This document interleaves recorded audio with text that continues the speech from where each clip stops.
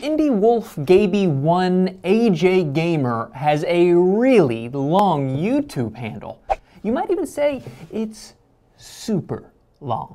So it's only appropriate that this person wanted supercell as this week's weather word. And spoiler alert, it really is super.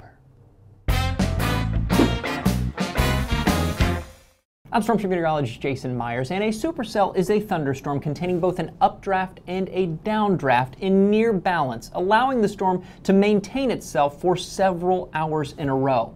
These can be further categorized into classic, low precipitation, and high precipitation, all of which are exactly what they sound like. But no matter how much rain any of these storms produce, they all have rotating updrafts and downdrafts, which is why supercells are most commonly associated with severe weather, especially large hail and tornadoes.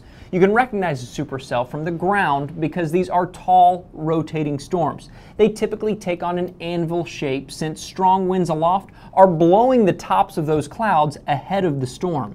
On radar, these storms will take on a hook shape, but a low precipitation version looks more like a V, and a high precipitation supercell looks more like a kidney bean. Supercell thunderstorms can happen anywhere, but they are most common in the Great Plains of the United States. And no matter where you see one, they are a force of nature to be reckoned with. Do you have a terrifying weather word you'd like to know more about? Or maybe you have a really long YouTube handle you'd like to share?